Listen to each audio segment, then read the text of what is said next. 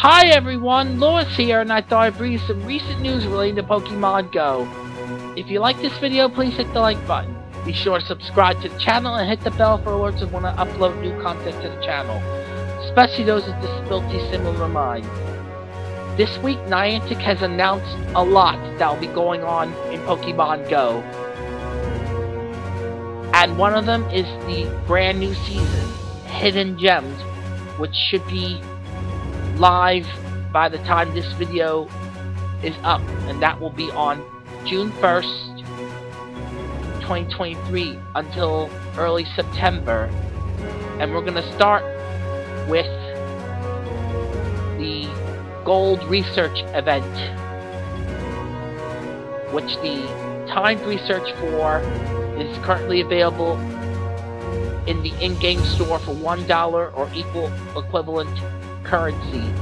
Featured Pokemon that you'll be able to catch as shinies include Caterpie, Magikarp, Nosepass, Sableye, and Barboach. Pokestops may turn gold without a gold lore module. Roaming form Gimmighoul won't appear at Pokestops if a golden lore module wasn't used, but treasure hunting trainers may still find Gimmighoul coins when they spin the Pokestop. Wild encounters include Weedle, Bellsprout, Poochyena, Weasel, Timepole, Shelmet, Stuffle, Lickitung, and Azumarill, with the former being available as shinies, with the latter not being available as a shiny. As I already mentioned about the timed research, it's available in the store. The timed research will be available to buy until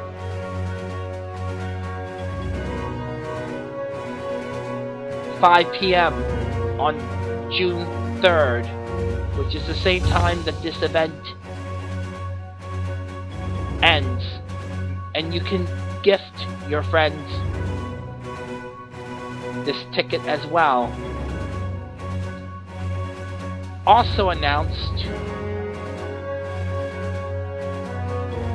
is Beach Week, which will be on June 6th from 10 a.m. to June 12th, 8 p.m., which will mark the debut of Sandygast and Palossand into the game. There will be a global challenge that involves throwing when catching Pokemon. And you'll be able to catch the following Pokemon in the wild, and that are available as shinies, except for one. They are Tentacool, Shelder, Krabby, Alolan Executor, Horsey, Staryu, Marill, Wingull, Wailmer, Squeal, Finneon, Dweeble, Female Frillish, Claw Launcher, and Mantine. Poplio is not available as a shiny as of this recording. The following Pokemon you'll be able to catch through field research tasks include Lapras with a Scarf, Female Frillish, Binnacle, Claw Launcher, and Sandygast. You might also be able to catch Blastoise and Swampert. Lapras, Female Frillish, Binnacle, and Claw Launcher are the only ones available as shinies, while Sandygast, Blastoise, and Swampert are not. Spotlight hours will be Krabby, Kabuto, Corphish, Claw Launcher, and Crab Brawler. The timed research for this event will reward you with a surfer pose for your avatar if you complete it, and it will be available in the in-game store right around the same time as the event starts, but it will end on Sunday, June 11th at 8 p.m. local time. For raids, you'll get a Lowland Diglett, Hisuian Quillfish, Carvanha, Phoebus, Sandygast, Blastoise, Gyarados, Lapras with the Scarf, Amolo Lola, and the Lake Trio, with the majority of them being available as shinies except for Hisuian Quillfish and Sandygast. And for the first time ever, you'll be able to catch Uxie, Mesprit, and Azelf as shinies. Mega Swampert,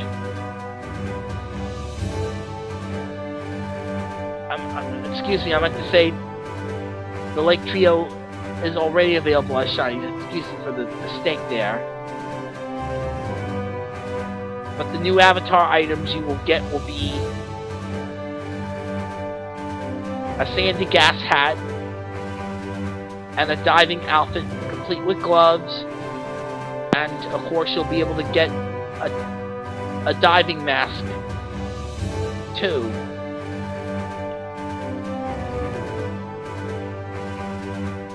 And of course, we now have confirmation on what the next community day will be. It will be Axew, and it will be from June 10th, 2 p.m. to 5 p.m. local time, and you'll be able to catch its shiny form if you evolve Fraxew to her axis during or up to 5 hours after the event. It will learn the move Breaking Swipe. The special research story is called Keeping Sharp for $1 or equal equivalent currency. You'll be able to unlock the special research story. Event bonuses include 3 times catching Pokemon, 2 times chance for level 31 and up trainers to receive Candy XL from catching Pokemon, incense, excluding daily incense, activated during the event will last up to 3 hours. 1 additional special trade can be made for a maximum of 3 for the day. 2 times catch candy. Lure modules activated during the event will last up to 3 hours. Take up to 5 snapshots during community day for a surprise, and trades will require 50% less Stardust. The bonus raids after community day will be Fraxew, and if you complete this raid locally instead of using remote passes, Axew will spawn for 30 minutes around the gym that raid has been completed at. You'll be able to get new stickers related to this event by spinning Pokestops, opening gifts, or buying them in the in-game store. In other Pokemon news,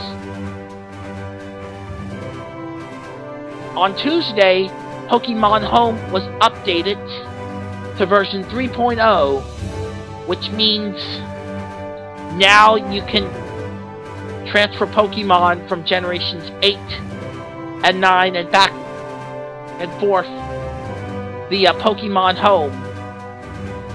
And if you transfer Pokemon from Scarlet and Violet into Pokemon Home, you'll get all 3 Paldean starters as a mystery guest in the mobile versions of a Pokemon Home on iOS or Android. And from there, you can transfer them into your Scarlet or Violet versions, and they'll have special abilities. One more thing. I'm proud to announce that I'm officially a professional merman with Mermaid Tasha, and I plan to document my adventures with her and my new pod this coming summer. If you want to see the video of my swim that I did during my audition a week ago, I'll be sure to post the link to that in the description below and up in the cards. Thanks for watching, everyone! You can also follow me on Instagram, Twitch, Facebook, and TikTok. Remember, it's time for adventure!